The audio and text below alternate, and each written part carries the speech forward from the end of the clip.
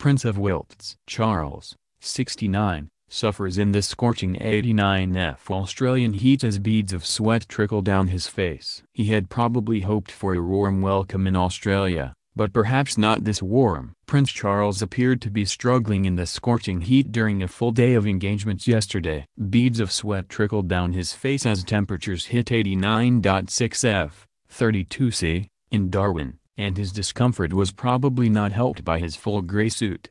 But, with typical English stoicism, he kept his jacket resolutely buttoned and shirt firmly done up to the neck. The sweltering temperature came on the last day of the prince's week-long tour of the country. After laying a wreath at Darwin Barracks, he visited Larraca Barracks, where he slipped while crossing a bridge. Luckily, the royal appeared uninjured after his unscheduled trip. There were no cooling sea breezes at his next stop, the naval base Coonawarra, and the prince, 69, could be seen sweating profusely as he set sail on a short tour of Darwin Harbour.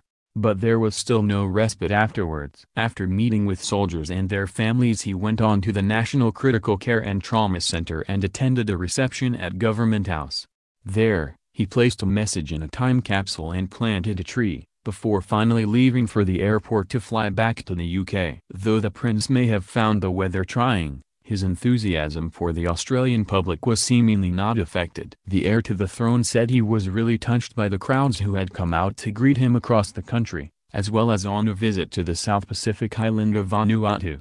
It came as a poll conducted for newspaper The Australian found that support for the monarchy had reached a 19-year high. A survey of more than 1,600 Australians found that while support for a republic remains at 50%, support for the monarchy is now 41%.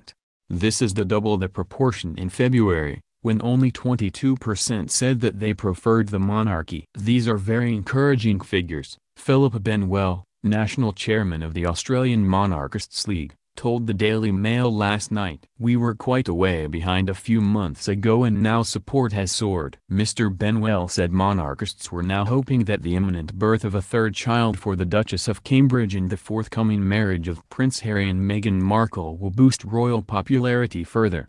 It's the highest figure in favor of the monarchy since a 1999 Republic referendum, when almost 55% of Australians voted to remain part of the constitutional monarchy. Just what direct influence the 7-day visit to Australia by Prince Charles, accompanied, for the first few days, by the Duchess of Cornwall, has had on a poll has not been defined. However, Mr. Benwell said the popularity of Prince Charles as he travelled through Queensland and the Northern Territory could not be ignored. He added, "For a man approaching his 70th birthday to have tackled all the tasks demanded of him is admirable. He's done a marvelous job."